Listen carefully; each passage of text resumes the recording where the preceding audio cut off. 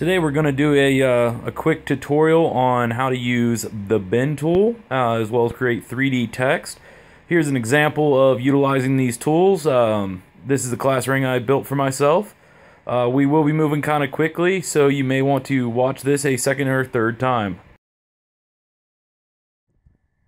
Just keep in mind the key to using the bin tool is giving it plenty of information to manipulate. This means vertices. The way to get vertices, I'll show you here in a second, is to multiply the amount of segments. If you don't have enough segments, as you can see here, when you try to use the curvature part of the bin tool, it doesn't do anything for you but sway the object back and forth and slightly manipulate it.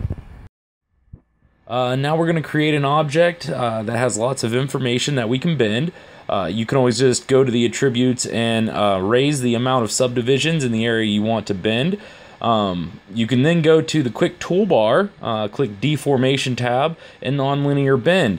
At this point, now you see the adjustments on the side. You have an upper and lower area that you can adjust on it. It calls it high and low. You can also manipulate the strength of the curvature by changing its amount. You can do positive and negative curvature bends. This will allow you to kind of manipulate it back and forth and let you see which shape's really best for you. Now you can also use the regular tools like you would use on your object to change its position, scale, or rotation. These can all help you to make sure that you get the exact curvature that you're looking for. Next, we're going to go ahead and use a little bit more complex object here and create something a little bit more detailed. Alright, so I'm going to be using multiple bends on this plate here, and I'm going to show you that by using these multiple different bends, you can create a really nice, unique object. And it's really not that hard to use, as where if you try to manipulate the information on its own, you might run into issues of it not looking as clean as you might be wanting to have as your result. Now I've utilized multiple bends on my object here. This has allowed it to create a nice rippled texture. Be real interesting to get some text to wrap onto that. So first thing we need to do is go ahead and duplicate it. This way we'll get rid of all of the excess information of these curves and such. And then you can just use the outliner and go ahead and delete the original object and just keep the duplicate that is now a simple object in the shape that you had already created. Now go up to the Create tab and select the box next to text. It'll bring up the window. It allows you to fill in what text you would like to put in there.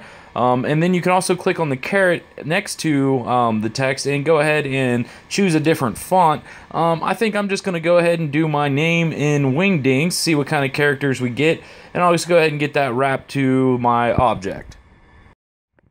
After you've created your text, just go to the Polygons tab in the quick links and go ahead and select that you want to extrude, and go ahead and just give your characters a good bit of depth. Now after you've done this, some of them will get off track. All you got to do is switch back over to object mode and select each one of the letters that's out of place. They'll usually be equally displaced. And you just move those particular letters back in line. Then you just combine all of the letters together, creating one object out of all of them.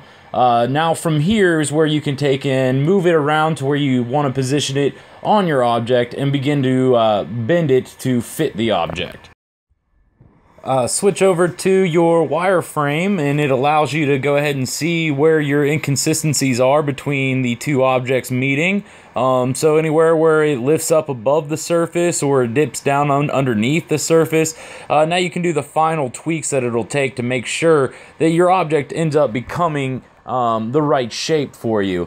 Once you have achieved the exact bend that you need, then all you have to do is once again just take and duplicate the object and delete the original.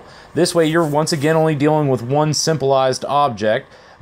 You now select both of them and you can go up to Mesh, click on Booleans, and do Difference.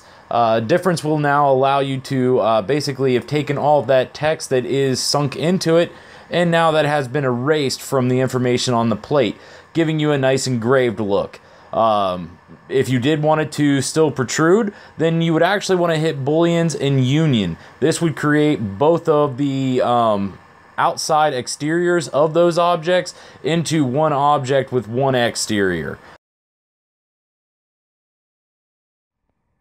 And here are a couple more objects that I have created using these tools.